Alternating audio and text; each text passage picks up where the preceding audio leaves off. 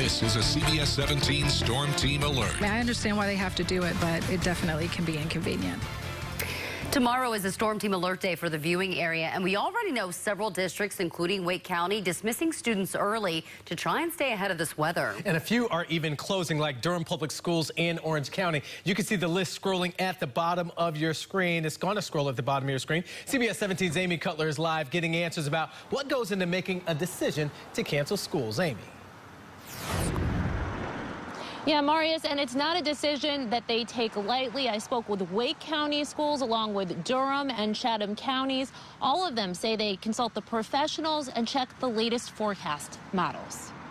I have no idea whether or not our daycare is going to be closed tomorrow. It's the big question for many parents on this night before snow. Do you ever feel like maybe they're a little too reactive? Coming from Boston a little bit. Wake County schools with more than 159,000 students telling me they make a decision about any possible closures only after consulting the National Weather Service, local weather forecasters, and area law enforcement.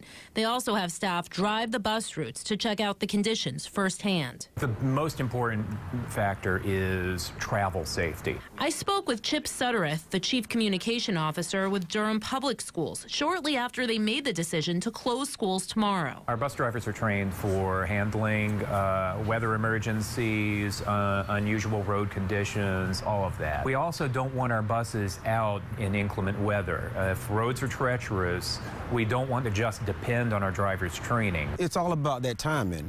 Where will our students be at the time the particular system hits? John McCann is the public relations coordinator with Chatham County Schools. They too have decided to close tomorrow. Chatham County is a huge county, 710 square miles. We're looking at the whole entire scope of Chatham County to make our decisions. Again, all about safety.